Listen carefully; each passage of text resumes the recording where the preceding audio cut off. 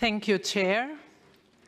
I'm happy to be here today because finally we all agree that transforming education is not enough. It's time to transform education. The more time we take, the more difficult will be to do it. The COVID-19 pandemic gave us the opportunity to stop for a while and reflect in depth on how to transform education.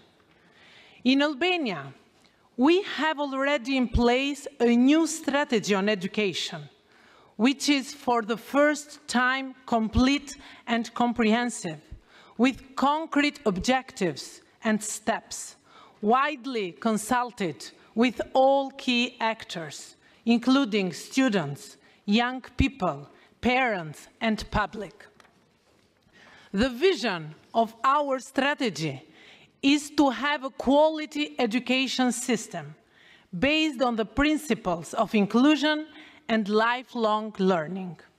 In addition, starting from May, with the support of the UN country team and UNICEF, we have also undertaken a process of national consultations with the main aim to achieve a national consensus on how education should look like in the future.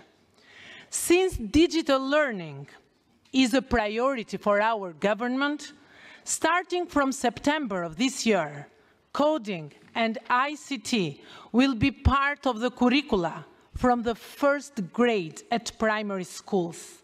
There will be more investments on new smart labs and training opportunities for both students and teachers, because the access to internet is already a human right. The green agenda and environmental protection are also part of our curricula, but we strongly believe that more efforts should be done to educate our students at early age to be active promoters of environmental protection.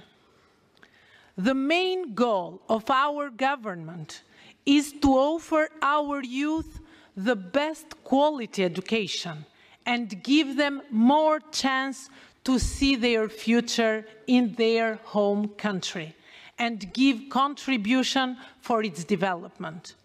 Dear friends, the world is now facing new challenges, such as the economic inequality, climate change, energy crisis, even more military conflicts. Therefore, Albania is convinced that a new social contract is needed for education. And in order to face these multiple crises and benefit from technological and digital revolution, as well as accelerate recovery from COVID-19 pandemic, education must be considered an investment. It does not only help coping with crisis, but it is the key to build back better. What we are saying today is not new, of course. The challenge is how to implement it. And meetings like this today help us understand better how it is important to cooperate with each other. Because through cooperation, we can build back better and together, ensuring long-lasting, peaceful, and synergistic relationships. Thank you very much for your attention.